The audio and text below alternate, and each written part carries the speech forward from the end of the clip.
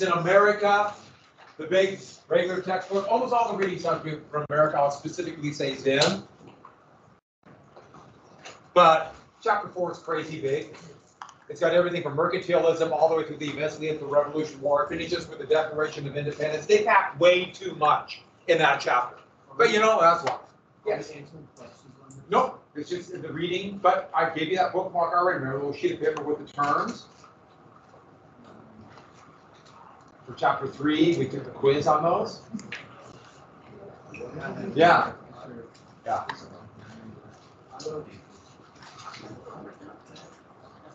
You look at me, I have no idea. Not even the remotest clue what I'm talking about. You might have been gone? 5 extras, but I will put it on Teams. It's also my webpage. Okay? I already gave those to you. He just didn't. I already gave the chapter 3, 4, and 5 are in that one. All right, so be on Thursday. So we do a quiz. We've been done like 8 to 10 question one, just like the one we had yesterday. I make the reading quizzes very easily and easy. That is my plan.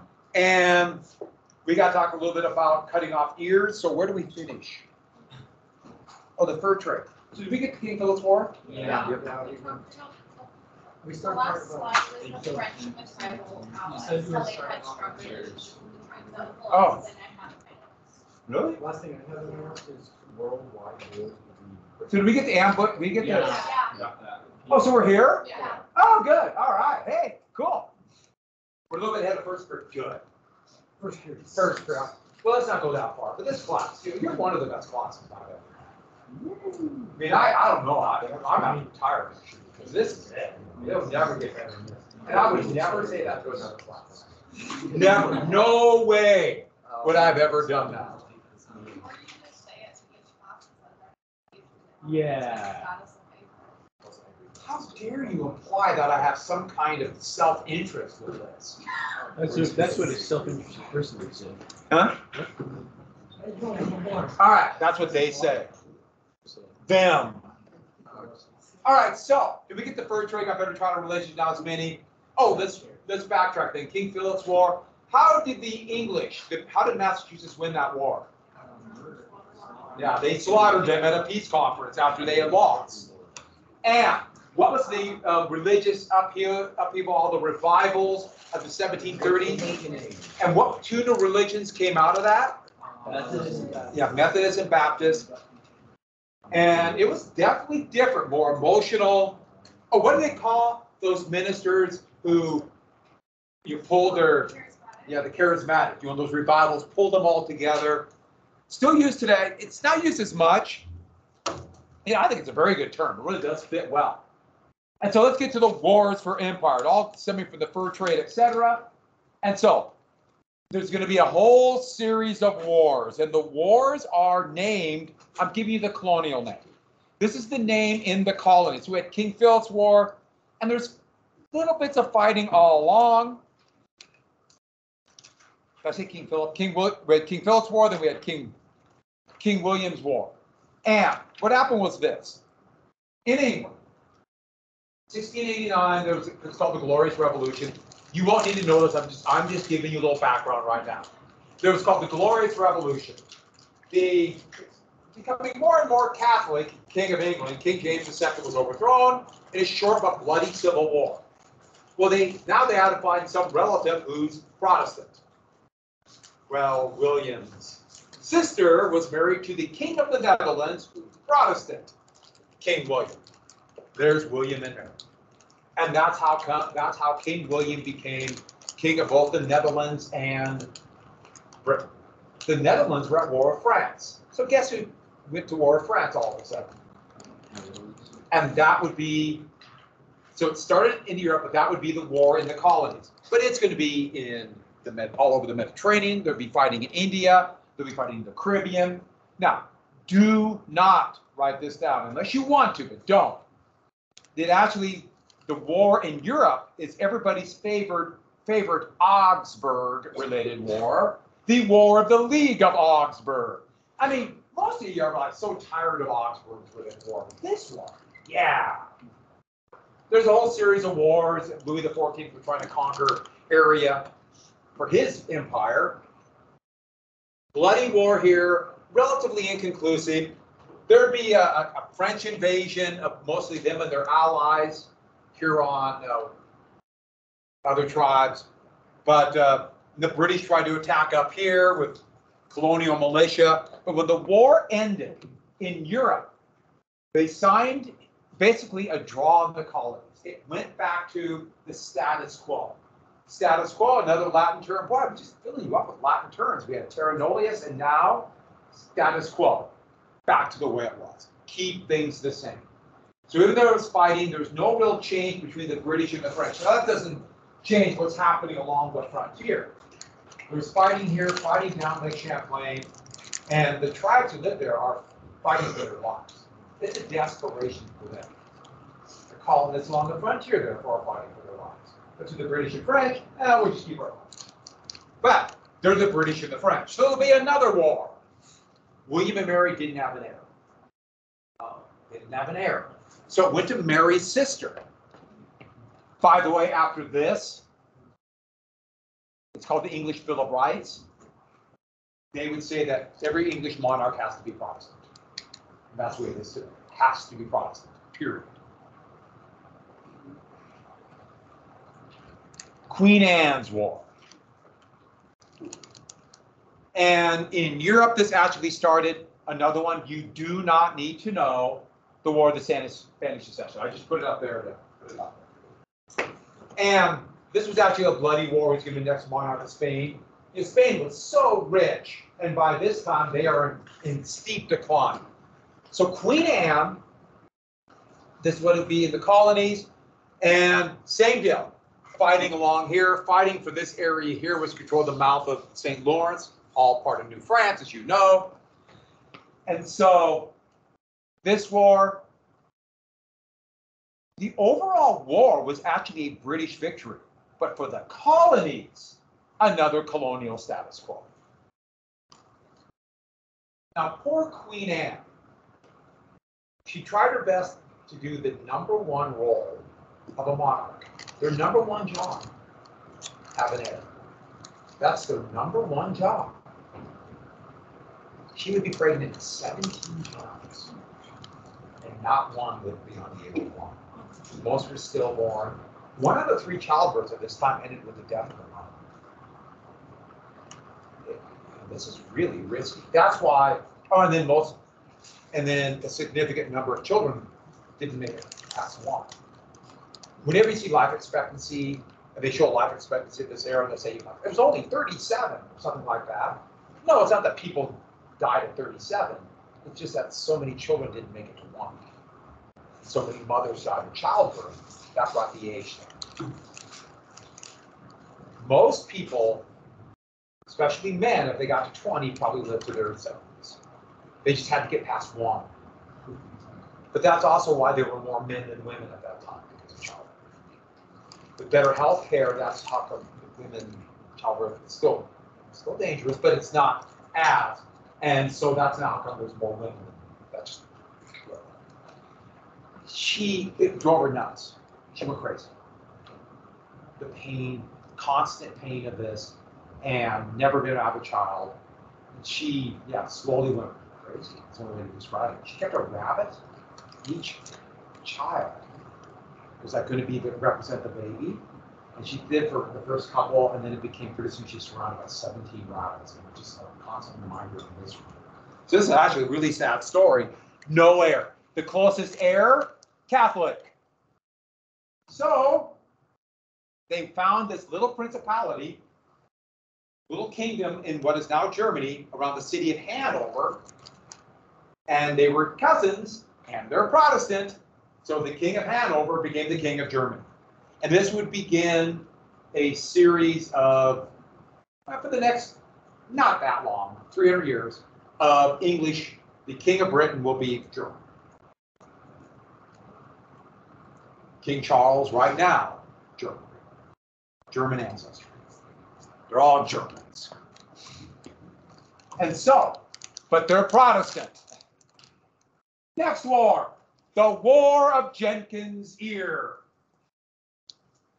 So this is Britain versus Spain. The French joined in a little bit. They don't like the Spanish, but hate the British more.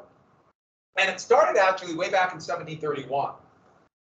So Robert Jenkins was a commander of a sloop. A sloop would be a relatively small sailing vessel compared to one of they're called ships of the line, but think of like battleship. They carry between 10 and 14 guns. They're just fast moving little patrol ships.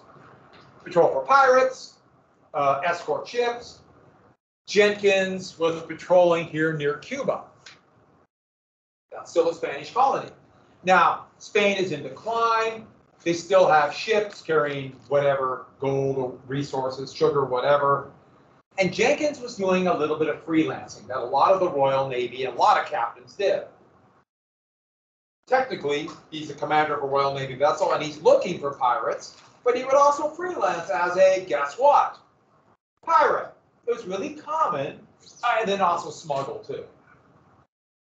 And they would find there's a lone Spanish ship. No one's around. I'll take it. And so if they saw a Spanish ship, it was really common. They would quick, even if they might not have been flying their ensign. This is where flags come from, obviously, for ships. It makes sense would be for ships. And the Union Jack was the flag. So the Union Jack had been the flag for about over 30 years now, this flag now. But you gotta admit, it is a pretty cool thing. They'd see a Spanish ship, take down the Union Jack, and put up what flag? Spanish. We're your friends, hi! And then when you get close enough where that ship can't go away, these small ships go a lot faster than the Spanish galley, supply ship, or the freighters. Then they put up a black flag, sometimes skull and crossbones. They didn't have those.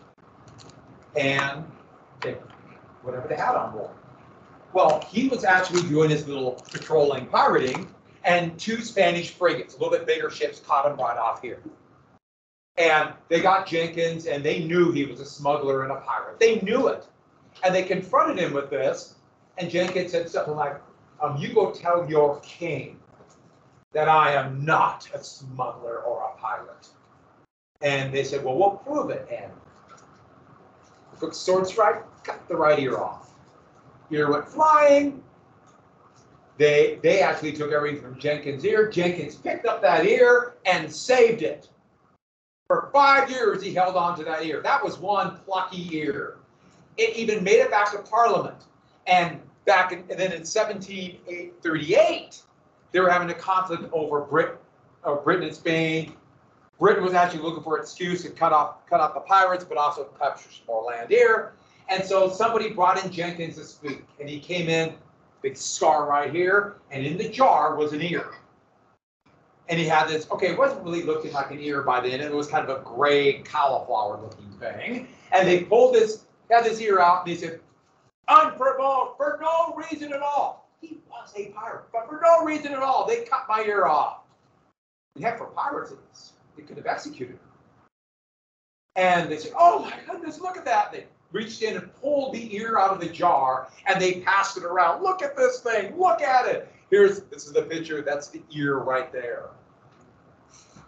How dare they, one of our noble Royal Navy officers, and use that as an excuse to go to war. So another slight British victory, another war. So I went to Parliament, the first time I was in London, so that must have been 2004? Years start blending together, just go with me, sometime a while ago. And I wanted to go to Parliament. My wife and I went there. Now it's a lot easier. You go online, you get a time, you go. Back then you just wait in line, it's first come, first serve. And we're waiting there, and we waited in line for 2.5 hours. And imagine all of you been in something like this. We're about half hour, and like, let's see, if the line starts moving, we'll wait. We'll go. And then after you wait in line for an hour, it's like, well, we spent this much time, we can't leave now. And we just sat there. Well, finally we got in, waiting in line to go to the observation booth. I'm glad I went, but it was a long way. And there was this long, Parliament was huge, the building, this long hallway with just a line of us, tired people standing there. And they had a bunch of little exhibits. It's basically just like these glass doors that had like here's a pin that was signed by something. Most of them are not that interested. And I'm standing in line, I look over, and there was a jar right there with an ear, right next to me.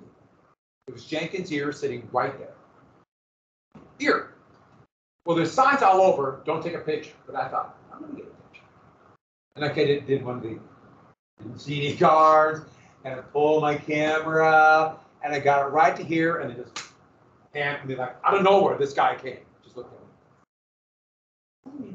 So I didn't get a picture of Jenkins' ear. I got the ear instead. So this was, I would argue, my favorite ear-related war. You with me on that?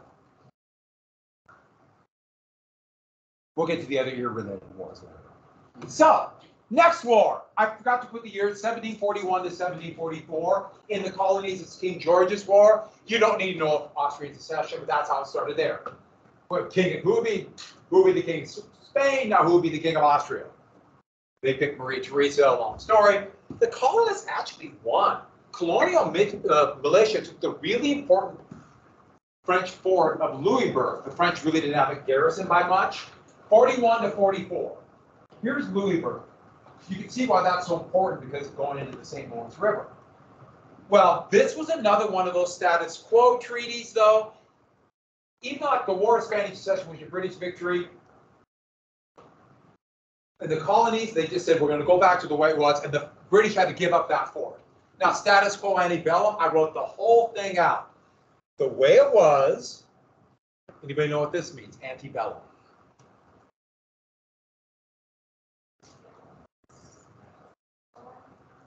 Bellum is war.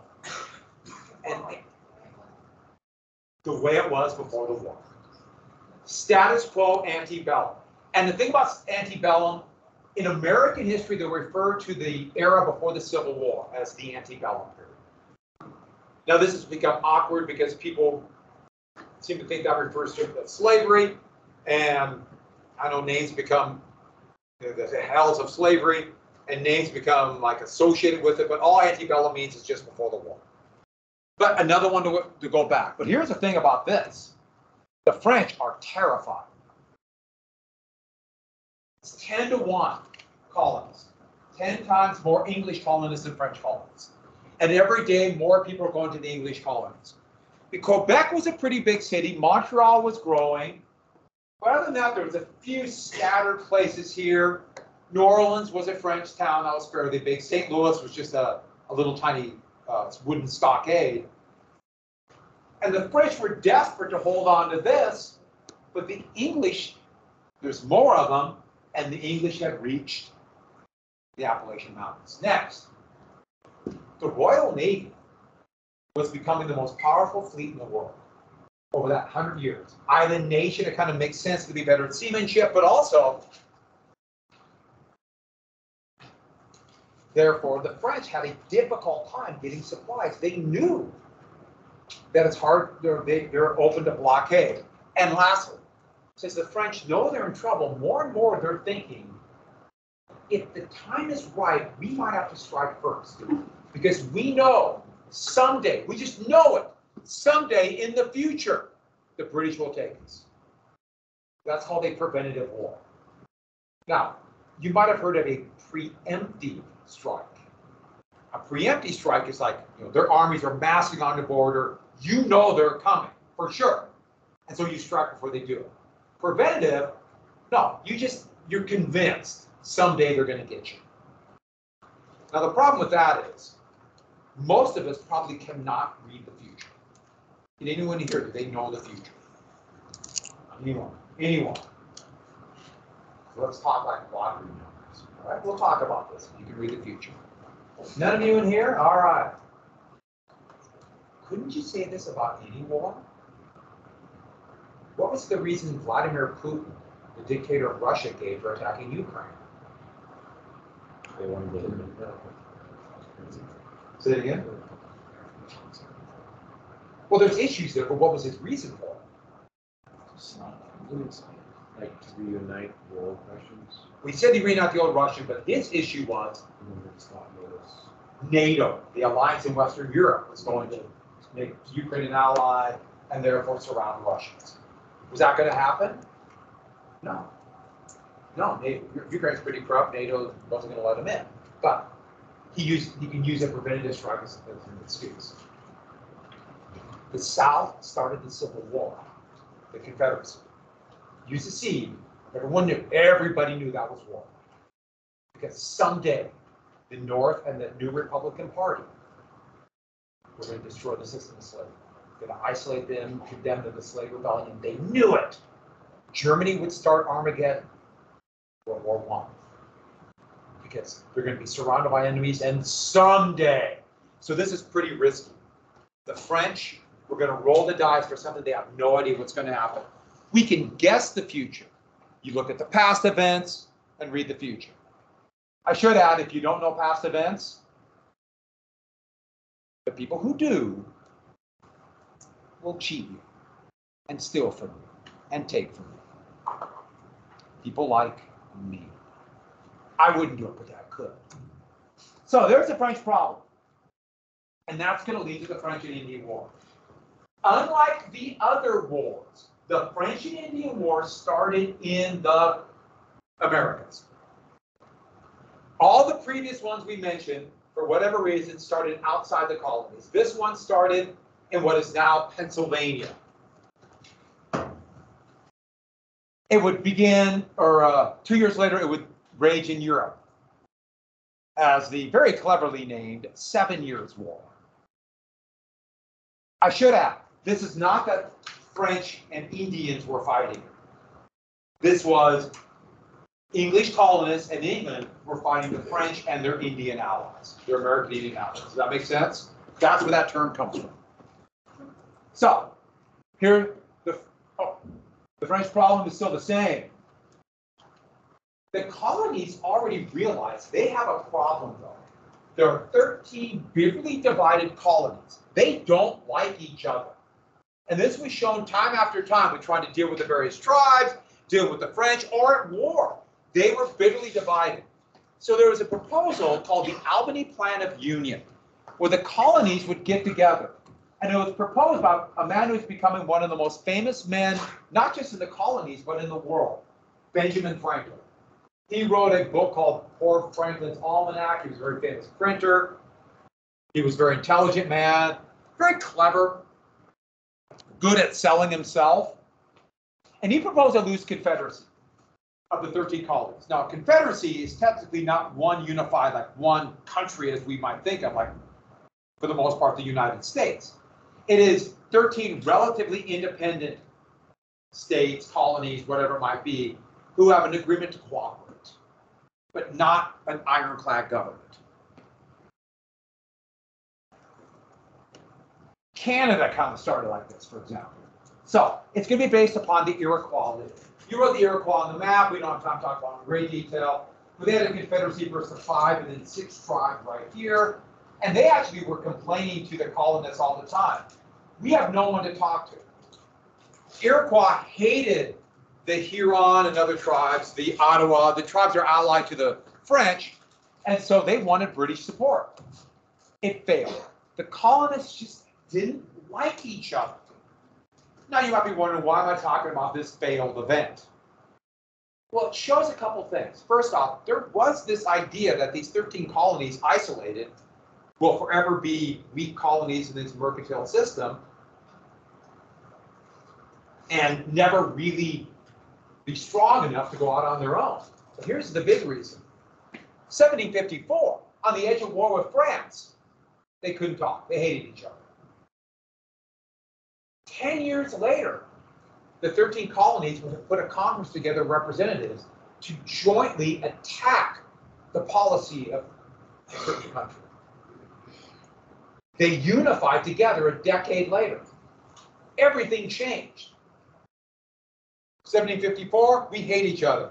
1764, 1765, the British passed something called the Stamp Act. And now, we don't like Virginia, we don't like the other colonies, but we hate the British more. So it showed that the British policy is going to bring these countries, these colonies together. So that, where it all started was the Ohio River Valley. the Ohio River, right here. It's the fur trade. And they knew all the English colonies and Britain itself knew the French are eyeing this. The French have a claim. And the French, when you get here, they don't have enough colonists, but if they can build forts along this line, they can hold their colony. But this is the first thing, fur. What happened to the beaver on this side of the Appalachian Mountains? They're pretty much gone. So if they can get over the Appalachian Mountains, they have the fur trade first. But then let's get to the next thing. There's all this land.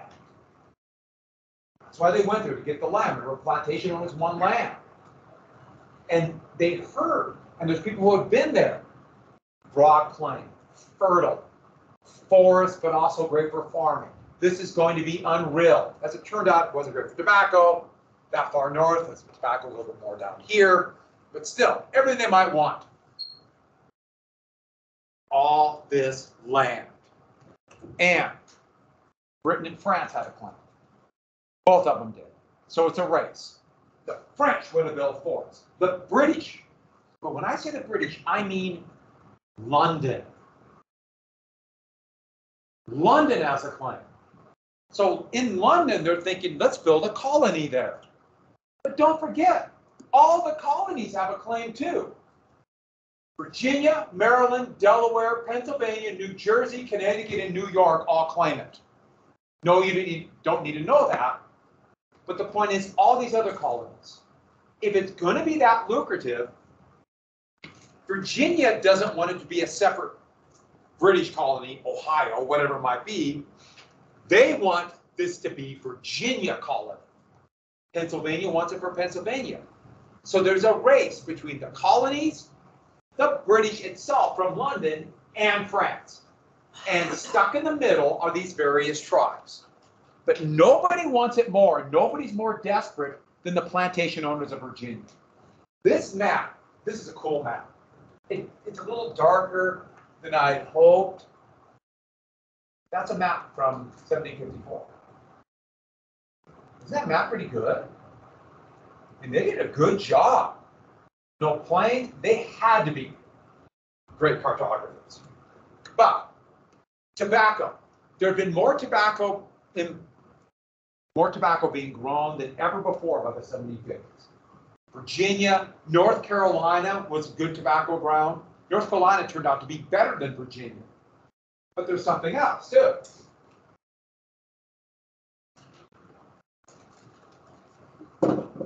Virginia, latitude. Countries here. Yeah, it's Turkey today, then it was the Ottoman Empire. They started growing turkey. Did I say growing turkey? Yeah, they grew turkey trees. They started growing tobacco too. If a bunch of tobacco goes, more tobacco than ever before goes into the market, the price drops. The price drops. We're seeing that right now. 6 months ago, there was a lot more oil than there had been for in a long time on the market. Prices went down pretty dramatically. Now what are prices now? Why? Because Saudi Arabia has dramatically cut back oil production. So worldwide, there's less oil. That means prices here are going down, even though the U.S. doesn't buy hardly any oil at all from Saudi Arabia, but in the worldwide market. Same thing's happening here. And don't forget, the soil they're using up. So these plantation owners are getting desperate. They want more land. They're obsessed by it. Their profits are going down, and every farmer is in what? Debt. They got to pay back their debt. Almost all of it to British merchants across the Atlantic. There's no banks yet. No banks, and they're all in debt. And then, what about the second or third sons of these plantation owners? The first son's going to get the main plot. What do they get? And if it's a small plantation, they might get nothing. Medium size, the second son will get the swampy land that's used up. They can't grow much. And who gets the human laborers? A lot of wealth there. But if they could get land over the Appalachian Mountains, and I should add one more thing. The Appalachian Mountains was a wall. Has anyone ever been to the Appalachians? They're really pretty. You know, it's greener there. You know, there's running water. I like running water, so it's really nice. But they're a lot older than the Rocky Mountains. So the Rocky Mountains, we have these peaks and valleys. Yes, it could be a wall too, but it's different. The Appalachian is like long lines. They go like north to south, long lines. And so it's a wall. If there's no roads, you come to that and it's hard to get over. And so the English are up against this. It's going to be a major move to get over that Appalachian Mountains, over that hump. If you ever get a chance, or if you have flown, let's say to New York City, or someplace on the East Coast and fly over the Appalachian Mountains, and if you can look out the window, do at the Appalachians. It's really weird. I mean, it really is just a line, and then another line, and then another line. One more thing, speculation. And I wrote speculation up here. This is one of the most important words. You have to know this. And not just for class. Obviously, you got to know it for class, but this is kind of the basis of our economy. Speculation. Anybody know what this means in the financial sense? Go ahead. Predictions that economists make based on the trends that they've seen in past what they predict or speculate will happen. Okay, on the right track. It impacts like what Frank said now because they're anticipating what could happen or something that is going to happen. So it impacts prices now because they're trying to anticipate it. You're on the right track, but even a more basic term for speculation about, let's say, a farmer sitting the second or third cent in there, I want to get this farm. You're on the right track. It is speculation looking in advance. But in the financial sense, it's speculating in this market. And this is the real estate market for land.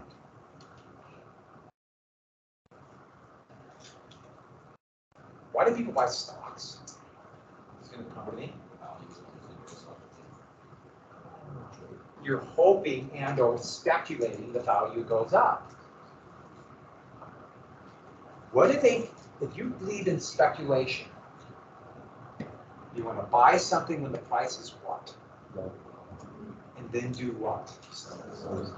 So you're hoping that the price will go up. If you think the price will go down, it's not a good time to buy. It's a good time to do what? So speculation means buy low, sell high. You're hoping, you're gambling that the price is up. Now, you might look at past events and see, okay, the price will go up. Or you could just be rolling the dice in a big casino, aka the stock market, and hoping the price goes up. This is the basis of the economy. So much of why the United States is here is buy low, sell high. Let's say Virginia gets the claim to the Ohio River Valley. And so all of a sudden it opens it up to settlement. From we can't settle there to all these people like, there's land I can take. What's going to happen to the price of that land? Skyrocket. Because everybody's going to want it. So do you see the advantage? If you could be the first one there to lay claim, the price will be low. Get that land claim first and then sell out hunks and make a profit. If you're the second son of a medium-sized plantation owner, you're probably not going to get much of inheritance. But if you can get this land here first, sell it, boom, we're rich. Speculation. There's going to be real estate speculation time after time after time after time after time in our business. We see it in Montana right now. What do you think's happening in Bozeman? Especially with the fact that Montana's changed its tax laws to make it significantly easier for wealthy people from out of state to buy up land in Montana. That's the goal of the current government of Montana, to get wealthy people from out of state to buy land. And what does that do to the price of land in Montana? What's happening in Bozeman? As now people are speculating in land in Bozeman. If you don't have much money, you don't have a place to live. In fact, I just read an article in Bozeman about how there's having a problem of all the people having to live in their RVs because they just have no place to live. You do. But buy for sell. That's speculation. That's why people buy in the stock market. Wouldn't make sense to them, but buy low, sell high. They're speculating. They're gambling. It's a big casino. We will come back to speculation. So, 1754, Virginia tried to get here first. And they picked a very young and ambitious, not a lieutenant colonel, he was a major in the militia. He's a young man, very ambitious. That's not strong enough of a word. As a major, George Washington, the second son of a medium-sized plantation owner, he had been to the mouth of the Ohio the year earlier. And he suggested he takes a small mission and he'll build a fort there before the British, but just as important, before Pennsylvania colony, New York, New Jersey, or from London. He'll get there first. Washington was very intelligent. Now, he didn't have the classical education of an English gentleman, but he was ambitious. He wanted, in fact, Washington wanted three things. Three things. Are you ready for these three things? To be rich. To be really rich. To be super rich. Number two, he wanted to be an English country gentleman. Remember I told you they all kind of went there. They wanted that. In fact, he was kind of hoping to get an estate back in England. That's what he really wanted to do. Well, and thirdly, an officer in the English army. That's all he wanted. Three pretty big things. They just wanted to be the richest person in the colonies. What's the big deal? He had a little tiny inheritance from his father. Swampy land. He also about 25 swamps. So his inheritance were 25 humans and bad land. And he wanted more. More, more, more. Oh, I have to be very clear. He knew slavery was wrong. But he wanted money. Money, slaves, money. I should add, Washington did some very good and noble things that we should all be very proud of as an American. And also, I'm not going to lie, things that you argue are very bad. People do good and bad things. We can't judge him on the good or the bad things now because he's dead. But we can learn from that. Doesn't mean we should not acknowledge the good things, but we also acknowledge what the situation was. And one more thing, and I'll say this again, down the road, you could do things that are fully selfish for your own personal interest and gain. It could be wealth or prestige, power or fame. That could also do good things for other people. Life is complex out there. We're all good and only care about each other, right? But out there, people sometimes are complex. Washington, complex. So, get about 200 or so, or a few hundred militia, maybe up to 200 Mingos. Mingos was a tribe right along the Appalachian Mountains who had basically thrown their lot in with Virginia because they had lost everything else, and they were told you would get a lot of prize if you went there. And they took by boat up to Alexandria, which is on the Potomac, right after the Alexandria, the Potomac turns into waterfalls and rapids. If you ever get a chance to go to Washington, D.C., just go a little bit west on the Potomac, and it's some of the most beautiful rapids and waterfalls you've ever seen. And it's right next to Washington, D.C. It's really cool. That's as far as they go by boat. And then they took off walking. Now, I want you to ponder that for a second. They knew what they were going to do. Okay, we're just now going to walk 200 miles over a mountain, cutting a road, more like a trail. They went through about axes and hatches through the thick forest, and think about wide as my arm. Enough for 2 men to march or a pack out. But they took off 200 miles, going. So they were kind of a different breed back then. That was just the norm. We're going to take off walking 200 miles. Of course we are. What else are you going to do? I mean, people today whine if they have to cross the street and don't get a ride. But then, they were tough. That was a tougher generation. As I like to say, that was my generation. That's what I could do too. No, I would whine just as much. So don't forget, these guys were pretty amazing. Now, what they were doing was to steal land for the people who lived there, but it doesn't take away the fact of their toughness. They cut a path through here over the mountains, really heavily forested. And when they got near the mouth of the Ohio, they knew they were being watched. Ottawas had been watching them the whole time. And they got to the mouth of the Ohio River, to Fort, I'll put it up here in a sec, Duquesne. The French had beat them. This is a model there of the fort. That's now present day, well, we'll get to that down the road. Pennsylvania. It was a star fort. They started making star forts because of the new modern cannon. It was basically a wooden stockade in dirt. But the French had built the fort, and Washington, can you imagine how crestfallen he was? He really thought, because he'd been there a year earlier, it's going to be open, he'll build that little fort, and he could just see the wealth, the prestige, the power. And Britain's going to acknowledge it. He'll be an English officer, and he's going to get everything he wanted. Instead, that. And it all fell apart. What does he do? Cry. And then what? No, he couldn't cry, Washington. Look at that. And he had no idea how many French were in there. He knew he's being watched by the French allies, the Ottawa, the Huron, the other tribes. They're watching him. And so he marches a little bit away to this valley and ponders it. If he goes back, he might lose everything. He's only 21, 22, but he knows the clock is ticking. There's only so much land. If he stays, he knows he can't attack that fort till he knows. And then a small French, not even really a patrol. Think about a few horses, a few Frenchmen, and he sees them leave the fort, and they're winding their way. They're actually going up north. What does he do? Say it again. No. He attacks them. They're not at war. He starts a war. George Washington starts a war called the French and Indian War that would directly lead to the American independence. That would directly lead to him to become the first president under the new Constitution. And that was his plan. I'm going to start a war that will lead to a new country. No, he bumbled his way into a worldwide war. George Washington.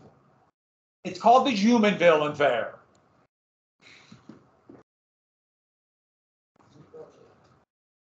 Jumonville is the name of the French officer. The glen where he captured him is now called Jumonville Glen, part of the National Park Service. And it's really rugged forest, a lot of these big rocks. It's a really cool area. He ambushed the French and started a war. A few people were wounded. He captured Jumonville and the others. And then, what did he do? He had no idea. I got Jumonville. And on that note, we'll finish it tomorrow.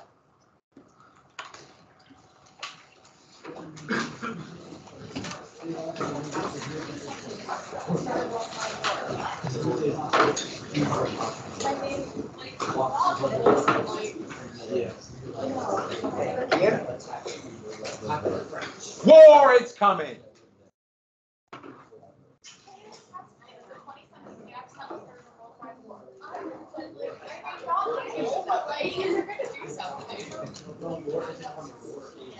And the amazing thing is, it's so weird. The outcome of this was he becomes eventually president and the father of a country. It's so wild.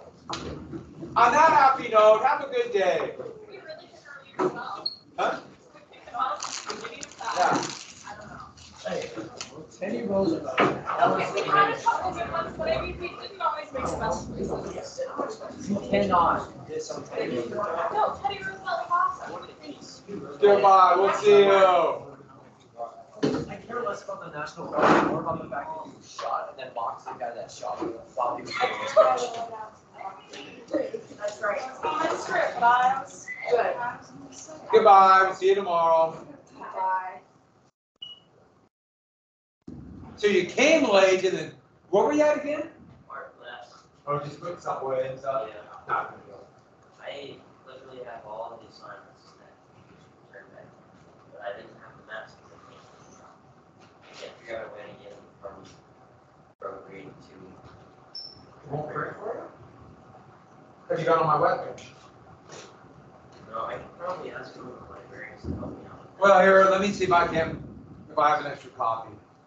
Because I have the worksheet filled out, and I have the maps that are blank, but I did the maps on my. You did the maps online? Yeah, Oh, I can't do that. Yeah, I have to figure out a way. and then drew it all in it. I see what you did. Get them to me. Alright. Hmm? Happy birthday. Got any big plans? Gonna do something big for the weekend? But I do need to go to the bathroom. I like that Zappa shirt.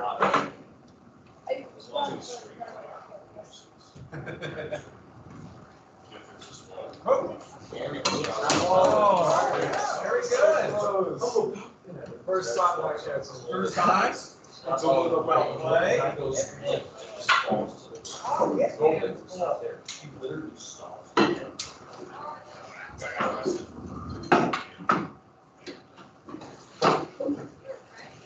Oh, hey. Off the wall? You're winning. Yes! You want it? Quite ready. Oh. Wing it.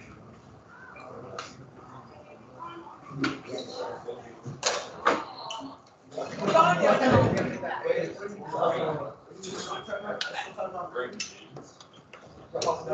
I'm a trained professional.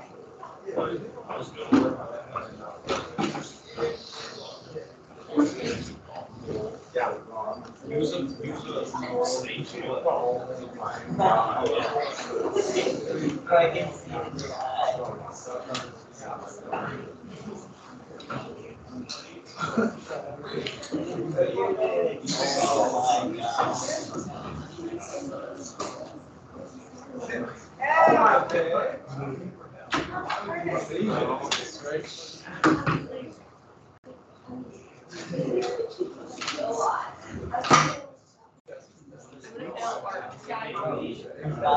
Fail ceramics.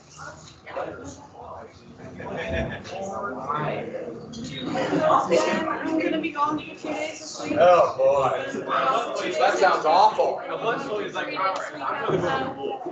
So growing up with the military. But during the military, they realized how much it eats, like 6 times the rations, Uh-huh. and he was still digging through the garbage. So the colonel like, we can take this guy's spot. Hey, if you eat this top, back it up, I'll give you a wagon worth of full. And then there was this more. Yeah, tell me more. I won't get to that, but God, that sounds just, sounds close to disgusting. All right, I've been sitting here holding on to this stuff. I've been hoarding this for the value to go up. By the way, let me ask you this. This takes place too, right? Yeah. So, your choices are, it'll take 2 minutes. So today at lunch or tomorrow at lunch? You're responsible to remind me. If you don't, then you get, what grade will you get? A -1,000. Oh. I don't make the rules. That came, all right. So I've been holding on to this stuff. What do you call if you buy something and the price is low and you hope the price will go up and then sell it? It's the basis of our economy. You want to know what that's called? Well, investment is a form of this. We will come back to this. It's called speculation. We'll talk about that today. I was holding on to this, hoping the value would go up and I could sell it to people. As it turned out, they didn't want it. Can you believe that? So, the Zen is worth 12 points apiece, 3 points a question. By the way, the Zen, people did really well on that. Did very well on that. But the only time I took points out about the wedge that was between the forward interest service and the slave, I wanted something about law. They changed the laws and wrote those laws. That was the only thing I was looking for. So I might take a point off here and there. Unless you didn't really answer it, then I take more points off. That happens.